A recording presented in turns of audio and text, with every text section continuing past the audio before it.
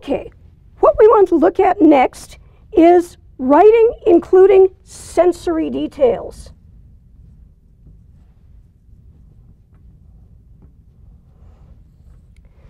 And this is something important when you're writing an essay, say, an argumentative essay, or in fact any sort of essay.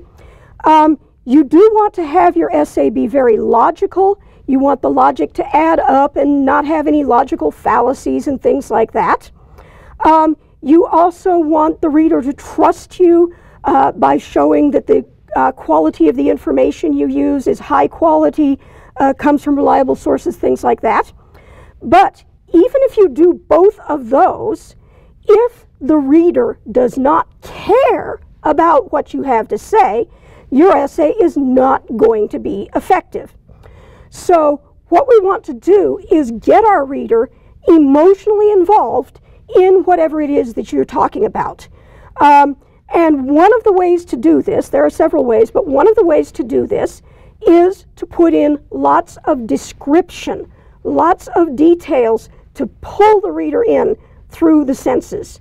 So what you're going to be doing is you're going to engage the reader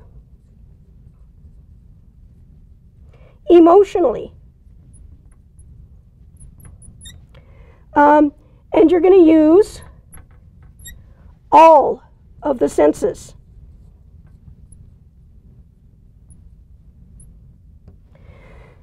So when you're talking about descriptive writing and you're describing something, what we want to do is talk about what you see, of course, but a lot of other things too.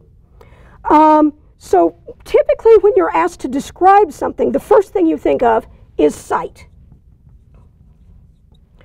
What does something look like? What did you see at this event? Things like that. And the reason you think of sight first is because human beings are very visually oriented creatures. We get most of our information about the world around us through our eyes. So the very first thing we think of typically when we're asked to describe something is just, what did we see? However, just telling the reader what you saw or what something looks like is not going to get the reader as emotionally involved as if you get the other senses in. For instance, sound. So sounds that you heard.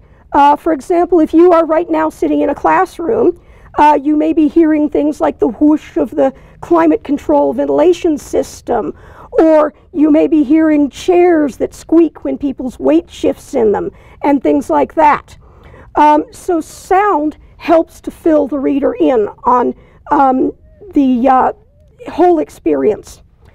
Another sense that you want to get the reader with to get emotional is touch or feeling.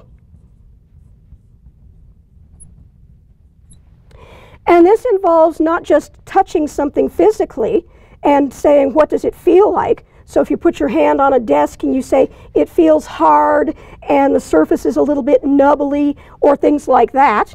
But it also involves feelings within you, with your bodily reactions. So for example, if you're describing a situation where you were nervous, you might be describing how your heart is beating 90 miles an hour and your palms are all sweaty. So getting that feeling, and this is a really good way to get the reader emotionally pulled in to the situation. If you can hit them with a gut reaction, as it were, or something like that. So that's a sense that you can use to engage the reader. Another way to engage the reader, another sense, is taste. And taste is once again something that often has a strong emotional connotation. For example, if you're talking about a special occasion, a lot of times there's special food that goes with it. For instance, a wedding, you may talk about the taste of this really sweet icing on the wedding cake and how it tastes all sugary and pink. Yeah, pink is a taste. Anyhow, or again, if we're talking about a situation, say, where you were nervous or frightened, you may have that, that sour taste that comes up in the back of your mouth. That's another kind of thing you can do to get the reader very emotionally involved. And then finally, the most primitive primitive of the senses is smell. Smell is, again, a very good way to engage the reader emotionally. If you're talking about some experience you had where there were smells involved, say you went out camping in the woods and you could smell the pine trees and smell other things around, that would be something. And smell, as I've mentioned, is the most primitive of the senses. And that is part of why it is a very emotionally gripping sense. Because what happens when you're smelling, there's a lobe of your brain right behind your nose. So you're actually smelling directly with your brain. There's not a long nerve pathway that this sense is going to. And the other thing is that this part of the brain that does the smelling is right next to the part of the brain that does emotions. And an example I have of how smell works and how primitive it is was my husband's grandmother. She lived to be 103. And the first 100 years were really good. She did, hiking tours of Greece when she was 95 and things like that. But the last 3 years, she really went downhill. She had dementia, so mentally she wasn't there. She was blind, so she couldn't see. She was deaf. And she couldn't walk anymore. She couldn't even use a wheelchair, was in bed.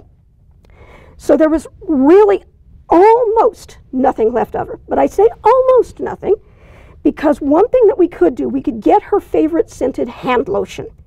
And the folks at the nursing home could put it on her hands and she would smell it and she would smile. So even though there was nothing else left of her, she still had smell. So if you can really hit the reader with a powerful smell, that can be a very strong impact. So when you are doing writing, look for opportunities to where you can use the senses. Even if you're talking about something scientific, try to use the senses as related to that topic, as related to the human experience. Because you really do have to get the human experience in order for the reader to become involved in your essay, for your essay to be effective.